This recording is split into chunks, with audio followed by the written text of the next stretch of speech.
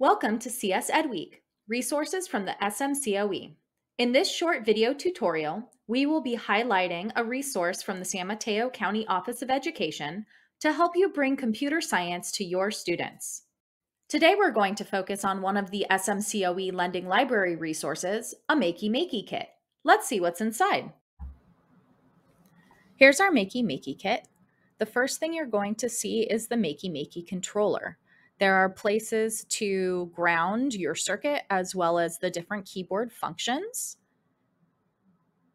It also comes with multiple alligator clip cables and a USB connector that connects the game board to your computer and powers it. In order to use the controller, you'll need to connect the alligator clips to whichever keyboard functions you want to play your game. For this tutorial, we'll be using just the spacebar, but you can use all of the different functions. You will also need a second clip to the Earth section to complete the circuit in order to play the game.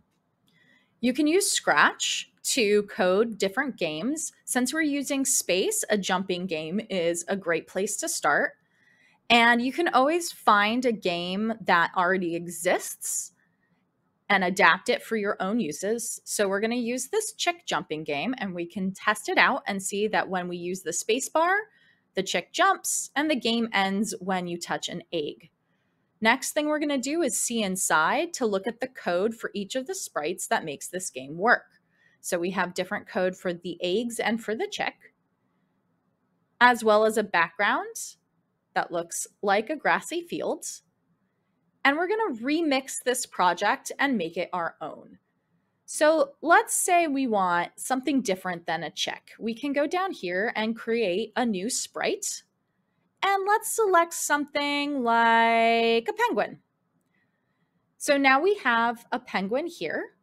And you can see on the stage there's no code yet. So we want to take the code from our chick and duplicate it and drag it over to our penguin.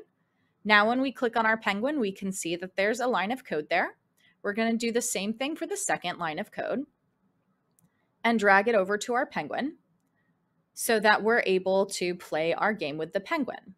We can see both lines of code here, and when we test it out by hitting the green flag, when we click on the spacebar, both the chick and the penguin jump. So we can remove our chick now. And then we're going to check our eggs. We can see that it says when touching chicks, so we're going to change that to penguin and do that for each of the eggs.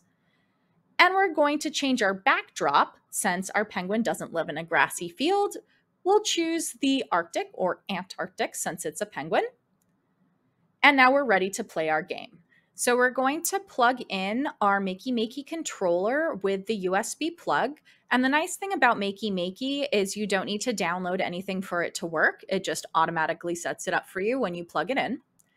We're going to use one alligator clip to the space bar for our game and one alligator clip to the Earth to complete our circuit. And now we're ready to go. When we complete the circuit by touching both ends, our penguin on the screen jumps. We can get creative with some Play-Doh or anything that's conductive and make ourselves another controller. So here I made a Play-Doh penguin.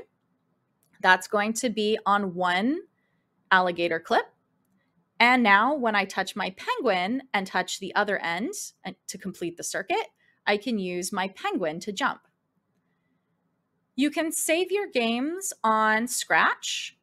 And if you wanted to have a game that is completely yours, you can create and start from scratch using any of the different controller functions on the Makey.